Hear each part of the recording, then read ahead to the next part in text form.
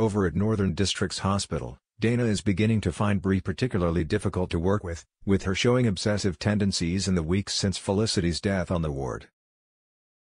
Dana is further concerned when she returns to work the next morning to find that Bree is still there, having pulled a double shift. She points out that she really should go home and get some rest, for the patient's sake if not her own, but Bree bluntly replies that she'll ask for her opinion if she wants it. Back in the Bay, it's the morning of Carl's court appearance, and a nervous Tane and Perry wait for Harper outside the surf club, who appears to be running late. With time getting on, Rose offers to give Perry a lift in her car whilst Tane continues waiting for Harper. But Harper won't be arriving anytime soon, as we discover when she shows up at the hospital clutching her stomach, nervously telling Dana that she's bleeding. Dana quickly ushers her sister into a cubicle as she tries to calm her, and begins taking her obs as they wait for one of the doctors.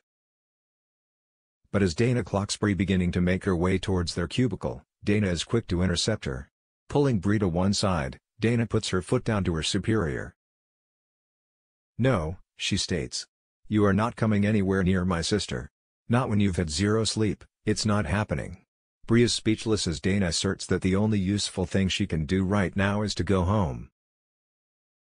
Theo is confused when he finds Tane still pacing up and down outside the surf club as he desperately tries to get hold of Harper, asking why he's not at the courthouse with Perry.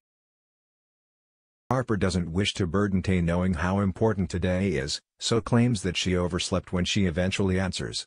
But Dana overrules her decision and takes the phone off Harper, telling Tane that he needs to get to the hospital. Will Harper and the baby be okay? And as Perry takes to the stand to speak out against his violent father, will he be able to cope without his two allies by his side?